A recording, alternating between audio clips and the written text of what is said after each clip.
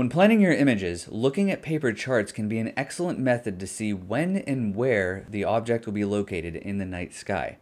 However, what if you could see a virtual representation of that object with all other objects around it in the night sky and the ground you'll be standing on? In this video, we will go over a general overview of the powerful planetarium software, Stellarium.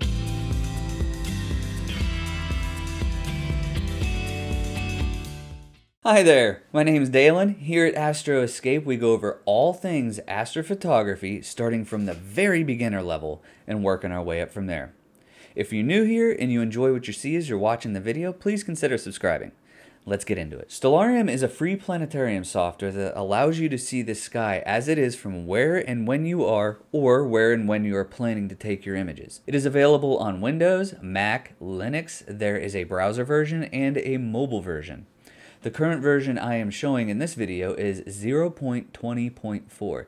Be aware that developers may change icons in newer versions, but the layout stays pretty much the same. So when you first open it, you'll see a default view, very much like what you're seeing on screen, and it'll be open to the time of day on your computer. At the bottom left, if you click these two arrows, this will lock the control bars up. So the next thing you're going to want to do is change your location. You can change your location by choosing from the list in the location window, and you can do a few different things to find your location. You can either search for it, so I live in Pittsburgh, so I could type in Pittsburgh, or I could scroll up and down the list to try to find it, which honestly takes forever, so I wouldn't recommend doing that. Or if you're located somewhere that's not already on the list, you can go to latlong.net and click on the map that's kind of like a Google map to get your coordinates. Use the GPS coordinates that show up under the Google map.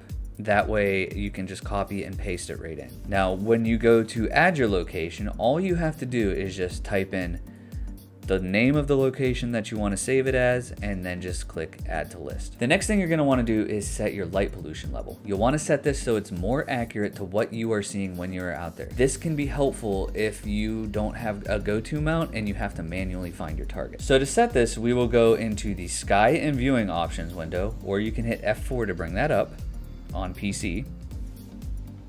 And from there, you can just change your light pollution level based on where you're at.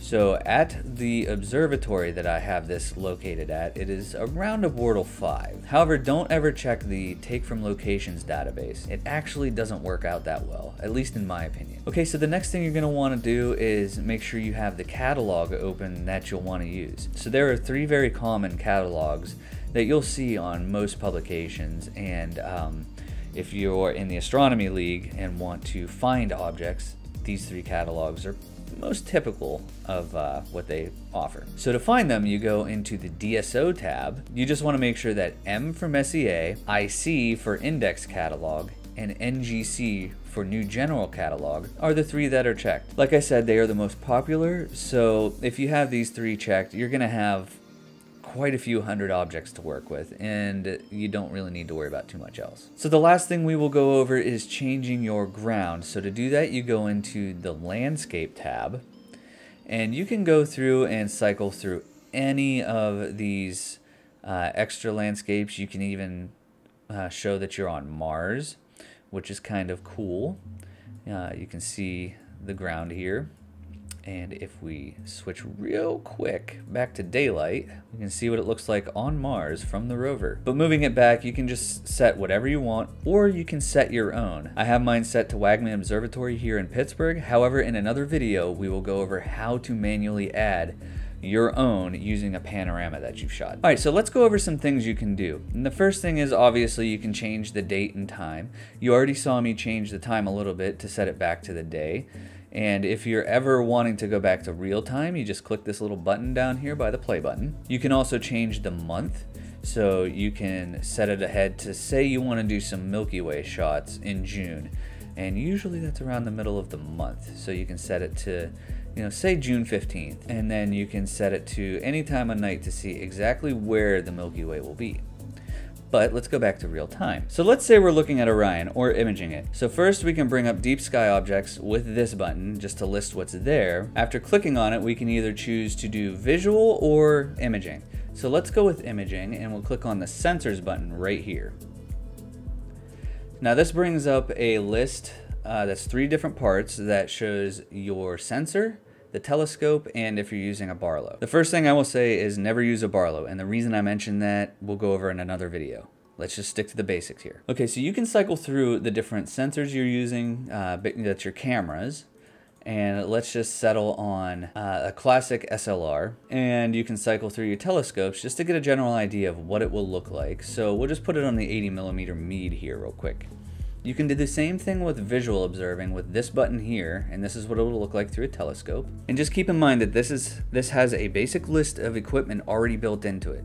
We will go over in another video how to add your own equipment. All right, backing out of here, it can do a few cool other things, like you can see the constellation lines, you can see the constellation names, you can see the constellation artwork, just in case you wanted to check that out. So you can turn on and off meteor showers, and you can also see hints for satellites. And just for fun, you can go a little over 100,000 years into the past and a little under 100,000 years into the future. It's pretty neat to see how the constellations change over time if you have the lines turned on.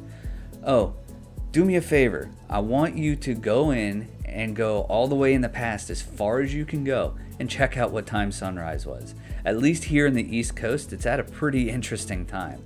And then let me know what you think down in the comments. So there is much more with this program you can do. If you check out the playlist popping up on your screen right now, we go over settings you can set, the other things I mentioned like adding your own gear and ground, and much more. If you found this video helpful, please do like, give me that comment about the sunrise, and then subscribe, and then hit that little notification bell so that way YouTube does tell you when I upload the next video. I want to thank you for watching. Clear skies.